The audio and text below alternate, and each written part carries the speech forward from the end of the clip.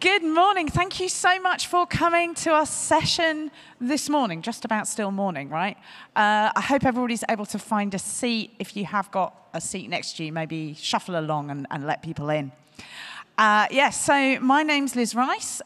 Myself and John here. Do you want to say hi? Yeah, hi. My name is John Fastabend. I'm an engineer at Isovalent, and excited to talk about BPF today. I've been, working on it for almost 10 years now, so hopefully you guys get as excited as I am. Yeah. So, I mean, as John says, he works in the kernel, right? He is a proper expert in eBPF. Let's just quickly recap to make sure everybody understands what we're talking about with eBPF. It allows us to run custom programs in the kernel. So we can change the way the kernel behaves by loading eBPF programs there and attaching them to events. Why is the kernel interesting? Well, the kernel is the part of the operating system that is involved whenever we're doing anything with hardware. So if you're accessing a file or sending and receiving over a network or even allocating memory, the kernel's going to be involved. The kernel's also managing the processes running on a system. So it's looking after things like permissions and privileges. So the kernel is involved in pretty much everything interesting. With eBPF, we can change the way that it behaves. So already, there are lots of really great infrastructure tools built using eBPF. I mean, we're both very involved in Cilium and Cilium's subproject Tetragon, doing things like networking, security, observability. There are also loads of other great projects out there and great products out there that are doing things in these kind of infrastructure tooling spaces. But sometimes you'll hear statements that give the impression that there are limits to what you can do with eBPF. So, for example, we've heard people saying, yeah, you can't really implement like layer 7 parsing. That's just too complex for eBPF. Or another thing that you'll quite often hear people saying is, yeah, but there are limits to what you can do with eBPF because it's not Turing complete, right? So, do we think those statements are true? Well, a hint here is these things were not said by people who are working on eBPF. We're going to explore these kind of statements today. So I've said the term Turing completeness. This is not going to be a computer science class. It's not going to be like super pedantic about terminology. But really what Turing completeness is can we process some arbitrarily complex task? Can we process an arbitrary amount of data? Can we continue processing for an unbounded amount of time? Do we have the ability to store state so that we can continue to process state? So this is, broadly speaking, what Turing completeness is about, right? So I think it's interesting just to talk a little bit about some concrete examples, right? I mean, we could talk about the mathematical formulation of Turing complete, but that's perhaps not interesting to everyone here. So typically when we think about Turing completeness, people are really talking about your general purpose languages, C, C++, Java, Python, Go, all the things that we programmers love. But I also want to point out that there's a lot of really also interesting, but maybe less interesting for programmers. Nobody really wants to write your application in the one instruction set computer. So that's a totally valid Turing machine. It is Turing complete. But, try to write a proxy with just the move instruction, and it might not be quite as fun as you want. Another example is the game of life that we'll go back to. But there's just loads of these things. And, the point is try not to equate, I think, Turing completeness with sort of usefulness as a programming language to developers, right? I also want to note that there's some actual benefits of not being fully Turing complete sometimes. You might be interested, for example, in having a parser that is bounded. And why would you want that? You might want that because you don't want to receive a packet and then have your parser loop forever. You really would like the thing to stop at some point. It's the same way in BPF space where we do syscall and Tetragon, we'll watch syscalls or watch kernel functions, right? We really like to have an upper bound on the time that we're going to kind of impact the application or the operating system. And when you do that, you want to say, like, it's really nice to say, this will not run longer than a millisecond or 500 nanoseconds or something like this, right?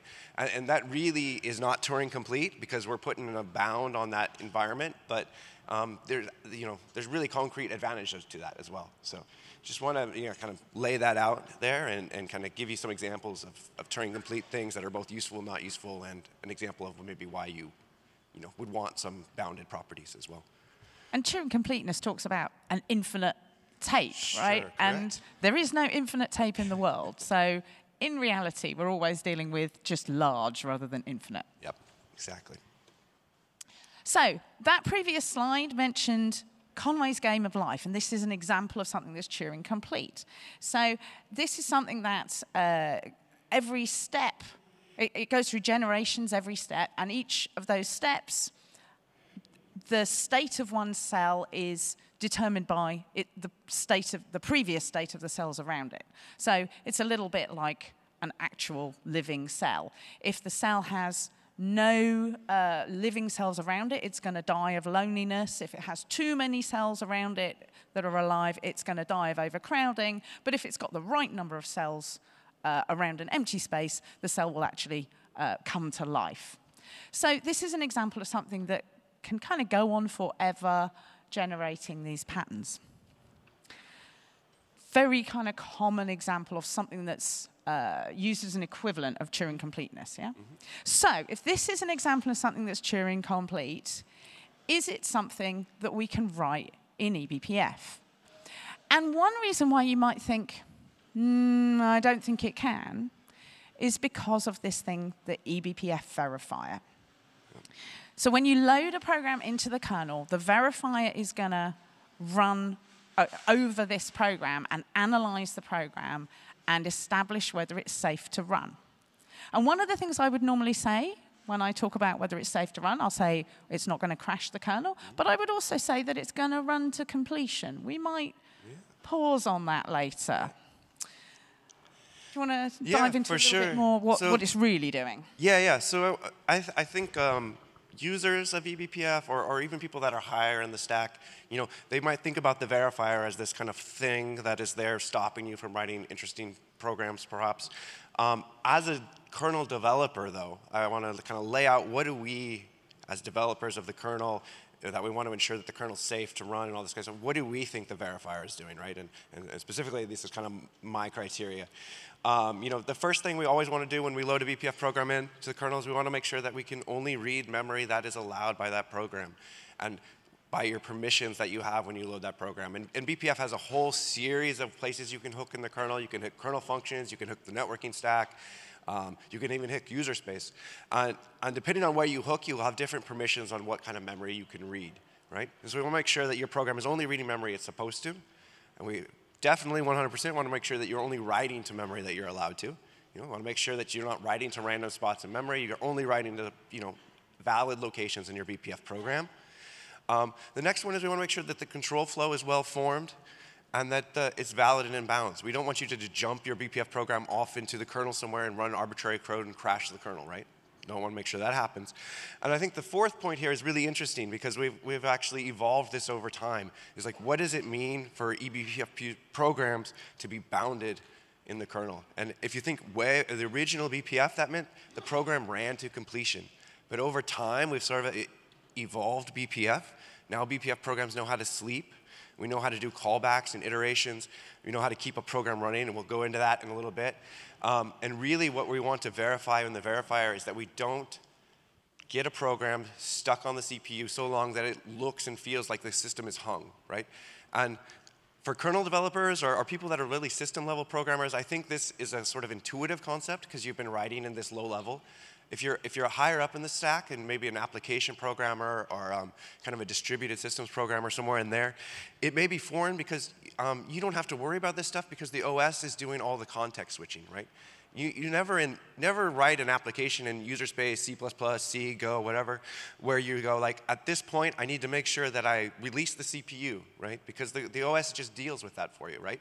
Once you get yourself into the kernel, into kind of the deep system stuff, you really need to tell the OS when it's okay to let your program off the CPU, right? The reason we do this is really if you're in an interrupt context, if you're trying to write some kind of locking and stuff like this, we can't just release it at any arbitrary point. And then the last thing we want to do with the verifier is we want to make sure like locks and references are all accounted for. And that's sort of an accounting detail, but it's important if you're going to like reference a socket or reference a file, walk a path. You want to make sure that those things exist when you're doing that. And that's just a kind of a correctness property. So those are the things that I think about when I'm working on the verifier or improving the verifier over time. So. And I think, as we'll see later, this idea that eBPF continues to evolve and continues to improve over time because of the work that people like John are doing, this is why we're able to perhaps do more with eBPF than you might imagine, because it continues to improve. Yeah. So, all right. John, can we run Game of Life in eBPF? All right, we're going to give it a try here, because we like to do demos. So what you see here is, this is just basically Tetragon, but we added a new sensor to Tetragon called Game of Life, all right? And so we're going to kick it off. What it did here is it just created very similar to what Liz just showed you with that web app, is it created a map, filled in some cells with some random pattern, and we could load it from a BPF map or something if we wanted to. But for the demo, it's just a random map, and now it's running. And there it goes. All right, so while that's running, let's dig into how you were able to get this to work. Yeah. So this is just a brief. I'm not going to go into all the details of everything here, but this is basically the core code that is running right now in the background, and we'll get back to it. But the important pieces I do want to call out is that very far left for you guys is do game. This is our core game logic for life here. And you can see kind of three things. We copy the cell map. It's basically taking the old state, copying it into the new state so that we have a good state for the next iteration. We do the next iteration, which is all of those rules are run that Liz was talking about. You check to see if your neighbors are alive, or you create a new cell, or you remove a new cell. So that's the sort of the business logic of this program. And then we send an update. All right. So what the update does is it sends that map state up to user space. Unfortunately, I don't have a BPF graphics library yet. So, if somebody's interested and they're like a GPU shader from BPF or something, to come talk to me. Let's make it happen. But I couldn't do it from BPF, so I had to send the map up to user space. Slightly disappointing, but doesn't really impact, the logic of the game, right? So the user space is actually taking that BPF map and just drawing it on the screen there is what you were seeing. And then the last piece is this run next, which just reruns the business logic, but goes back to the beginning of do game and runs it again every 2 seconds, all right? And we'll talk about how that happens. Other slides you can get to in your spare time later if you're interested. So you may have heard that eBPF programs are limited to only a small number of instructions. So maybe let's dive into that. Yeah, this is, what's really interesting here is, when we first landed BPF in 4.14, back in like 2015, kind of the first iterations, we really started at 4,000 instructions. And why did we pick 4,000 instructions? Because it seemed like a good number. It's, kernel developers like numbers with K at the end of them. 496 sounds good, right? That was interesting, but we very quickly realized that 496 is kind of small, right? You might want more instructions. And the other thing I think is important, why do we have to have a limit, was not primarily because we need the program to terminate in some finite time, and we decided 4K instructions was a good amount of time. But I think it's really, if you think about it, we have to verify that program. And we really want to make sure that when you load a program into the kernel, it takes some reasonable amount of time, less than a second, right? If you loaded a 20 million line code program, perhaps, maybe it would take 20 seconds. And, we kind of thought, well, that's a long time, right? So keep it bounded. But at some point, we decided that 4K was just too limiting. People want to write things that are bigger than 4K. And so in 5.4 kernels, we went to 1 million and kind of beefed up that allowable limit. Just to kind of follow up, you might wonder, that's interesting, John, but give me some kind of reference, like how many instructions really is a million instructions. And so what I did is this is kind of a napkin approach, go look at a few programs I had on my laptop. Of course, I had Doom, right? Got to have Doom there. So, I took a look. It's, less than 1,000K instructions for a basic kind of Doom clone, if you think of the original Doom. And then I had Envoy on my system because, we work on Cilium and Tetragon, and that uses Envoy as a kind of one option for doing proxies. I took a look, 15 million instructions. And then Clang, compiler stuff, 26 million instructions. So that's kind of where we're at. You might come back and say, okay, Doom is only maybe less than 100,000 instructions, but John, it might have some loops. How are you going to deal with that, right? And then stay tuned. We'll talk about how to get these kind of much larger cases going forward. So there's also this idea that, and it was true in the early days, that you couldn't do loops in BPF because you were only able to jump forwards in a program. Yeah, so this was something that we put in, and not because necessarily BPF, folks that were working on BPF thought, hey, loops are somehow bad. It was purely like the verifier needs to somehow ensure that this isn't going to run forever, right? And that was the early days.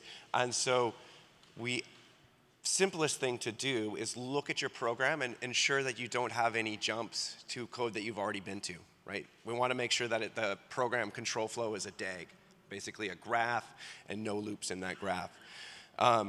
So early programming, what we did is we did something called an unroll. Basically, you tell the compiler, I'm not allowed to do loops. Please just cut and paste this code, right? It'd be very similar to a developer just doing like cut, paste their loop many, many times.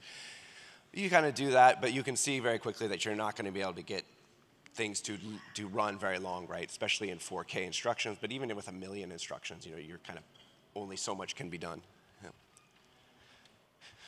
Yeah, so clearly not an approximation of forever, right? When you're kind of in this space. The next piece here is as we were evolving BPF, this became a very obvious sort of limitation, right? The fact that limitation in two ways, I'd say, is one is it makes it hard to write programs, and two, it makes it hard for the compiler to compile things, optimize your code, basically. So we added loops. This allows the verifier to look at a loop and verify that loop is going to terminate. And then we added actually a helper call for cases where you want the BPF program to do a loop, but the compiler, human, and verifier are having trouble all agreeing on how that loop is going to look like actually, and if you think about the assembly code and object code when it's loaded in the compiler. And once you have this, you can write statements like that at the bottom where you have a for loop. H here is a kind of a pound define or a global variable that tells you the max loop size, and the verifier is perfectly happy with this today. So we're allowed to loop, but we're not allowed to loop indefinitely at this point, right? Correct, yep, that's why we have that max there. And so if you just kind of take a layout of what kernels these were added in, you at 4.14 and 4.19, we had our kind of basic cut and paste model. 5.4, we added loop support so the kernel could figure out if these loops are going to terminate. 5.15 made a bunch of technical improvements to that, so the verifier got much better at finding these things. And then 6.1, we added this call that you can do to basically, you as the human can tell the verifier through the compiler that, hey, this is going to be a loop. Please take a look at it and make sure that it terminates. Yeah? And I just wanted to call this out because we have people working on this. The BPF side is just evolving continuously. So there's another type of loop coming. We're not going to talk about it here. Find me afterwards if you want. But even more improved version of looping is on the way. So, Liz? Okay, so we've got a limit to how many instructions, but it's quite a big limit. We can loop. Yeah. What about these big programs? What about these big programs? Can we do Envoy or Clang? Could you write, in theory, a 15 million instruction BPF program? That would be great, right? The thing that is interesting, and I think it's a choice we made very early on in the BPF kind of verifier, is we called these things subprograms. And we said subprograms must terminate. Roughly equivalent, a subprogram is really roughly equivalent to a function. And so the limits are actually on the functions, not on the entire program. And as sort of a back of napkin, you can do like 31 function calls, or 31 subprograms is what a BPF programmer would say. And really, that gets you up to 15 million without much trouble. 31 million, actually, with 31 calls, right? You can actually do more in the kernel depending on where you're actually being where you're hooking, but sort of as a rough estimate, we can pretty easily get to 31 million instructions, which is a really big program, right? All of Clang is not even 31 million instructions. So, give you some words of warning. This the verifier is getting better and better and better, and people are working on this and making it usable for humans to write code, right? But really, the trick right now is the human's going to write the code, the compiler's going to compile it, and the verifier's going to verify it. And they all need to kind of be in sync and understand what's going on, right? To get the kind of something into the kernel, right? And this is why it's just not as easy as it should be. The team is working on this. I fully predict that in 5 years, 10 years, something like that, BPF will be easier and easier to write and kind of open up that number of people that are willing to dive in and really get into the BPF space. And then the last thing, if you do go this way and you maybe have the right mentality, it might be addictive. You might try to write things like Tetris and Doom and Quake and Game of Life in the kernel. The utility of that is kind of great for KubeCon talks, right? I'm not sure, like Isovalent Enterprise will have a, Yeah, we're doing the Isovalent Enterprise launch of Game of Life. Yeah. Exactly. You heard it here first. Yeah, yep. So Game of Life, it goes on forever. So what about this idea of not terminating? Yeah, so this is an interesting one, right? So like, if you want something to run forever, I've told you there's a maximum instructions. You're like, well, certainly you're going to run out of those instructions at some point, right? And this really goes back to this kind of carefully worded point in the verifier where we said, well, it's not just that we want the program to terminate, it's that we want to release the CPU that we're on. We don't want to lock a CPU down. And like we said, early on, early kernel versions, that meant the program terminated. There was no exceptions to that. The program was done. But when we evolved the kind of kernel and BPF and the verifier and the compiler as well, like all these pieces are moving forward, we developed these kind of other ideas of kind of really other ways to release the CPU. One of them was an iterator. This is a program that can like run over every file in a directory, right? It doesn't matter how many files are in there, and it'll basically ensure that the CPU doesn't get locked up, right? It's been iterating for too long. It'll release, let something else run. The scheduler will come back and say, okay, BPF program, you can run again. We've allowed programs to sleep now. So this is really useful if like you're trying to read some memory and it gets a page fault. So the memory is not in the page cache, so you can't just read it because it's not there. And so you have to do something called a page fault, which requires sleeping. Anyways, it's in the details, but super important if your BPF program tries to read some memory and you don't want to get a fault. We added timer callbacks. This is basically a way to say, hey, I've done something useful. I'm going to release my program, let the OS do something, and then just call me back at some time. You can even set this to 0, which just looks like, hey, I'm done. But I'm safe to release, but call me as soon as you can again. So. And I guess the last thing is, how can an eBPF program allocate some amount of memory? Yeah. So there's really a bunch of different ways we can do this, but the most obvious one is that we have these array maps. And the maps are basically memory blocks that the program can allocate, or user space can allocate and then give to the program. And these can be actually quite large. The basic limit of these is, like whatever the user space is allowed to allocate based on its C group. If it's not in a C group, they can be more or less unbounded and kind of related to system memory and all this kind of stuff. We have some limits, but those are tied to like how much RAM you have in your system, right? Same type of thing that a user space application has. You can't allocate more memory than your system has available, right? So we could potentially have a pretty big sort of field of play for our game. Yeah. And even 4 gigabytes, we've sort of optimized this case in newer kernels to allow applications up to 4 gigabytes of virtual memory. It's amazing stuff. So with all of these component pieces put together, we've really avoided the limitations, right? We don't have, we don't really have an effective limit on how many instructions. We don't have an effective limit on how many times we can call a loop effectively, because we can use these timer callbacks. Shall we see if it's still running? What do you think? Is it still running? So see how good I am at programming, right? If it's still running or if it's still going. So here you go. It looks like it's still up and running. You can see it's still doing its thing. And if you go back to kind of some of the details, I think we can talk for a couple seconds here. Basically, if you think about that first program that was doing that do game, what we see here is it does a copy of the last state into the new state, runs the logic. That's what moves all these kind of fields around on the screen, right? And then sends it up to user space, and then this is the user space just kind of printing the dots. 1 is on, 0 is off, printing the dots on the screen. And you can see it keeps evolving over time. Every 2 seconds is the limit, just so that you all can see it.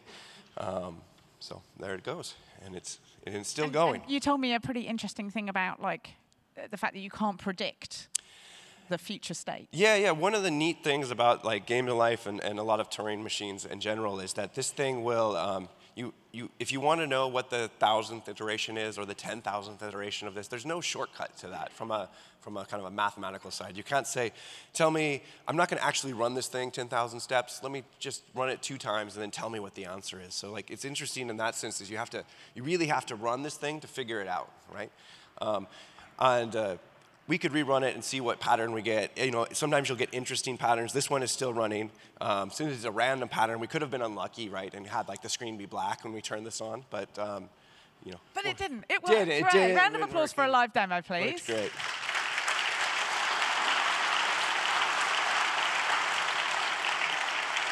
Perfect. Yep. Go back. Amazing. So we have Game of Life in eBPF, which is really a good demonstration that you can today do arbitrarily complex tasks with eBPF. So those statements about things like, can you do layer 7 protocol parsing in eBPF? Absolutely, it's possible.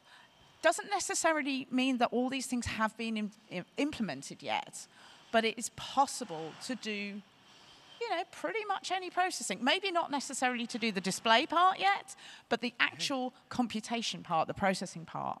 And I would say the key is there, not yet. I mean, I think the really interesting thing, or one takeaway I think from this talk is there's a bunch of folks in the kernel and the compiler community, and we're working to make BPF better and make BPF improve BPF. So if you have a use case, and if your use case is graphics on GPU for your KubeCon talk, come talk to me. It would be interesting to know. So these things we can make them happen, right? In 10 years ago when we got started, we had this very small scope, and it just keeps growing and growing. The community's getting bigger. It's kind of its own sub-community with eBPF. But I think definitely if you have a use case and you think there's value in it, come talk to us, and we can figure out what it takes to make it happen. And I think when we think about Cilium, Cilium is using eBPF for lots of network-based processing. And, our vision is to push more and more of that processing into the kernel. Mm-hmm. So, yeah, there's tons of networking-related processing happening in user space today, where I'm not going to tell you that, we're writing it and it's going to be released next week. That's not what I'm trying to say. Yeah. But I'm trying to say the vision is that more and more of this processing will be happening in the kernel. Yeah, and I would also just say absolutely the same for, I work on Tetragon mostly these days. It's the same thing. Early, we started on Tetragon a couple years back. There was missing features. We added the features, and then you figure out how to bridge the gap in the interim. But if you look forward in 2-3 years, you can see all the cloud providers will have that kernel. All the distributions will have that kernel, and you can start to use that functionality, right? And that's, I think, a really powerful kind of point of the open source effort here. So I hope that's convinced you that eBPF is, well, probably more powerful than you thought.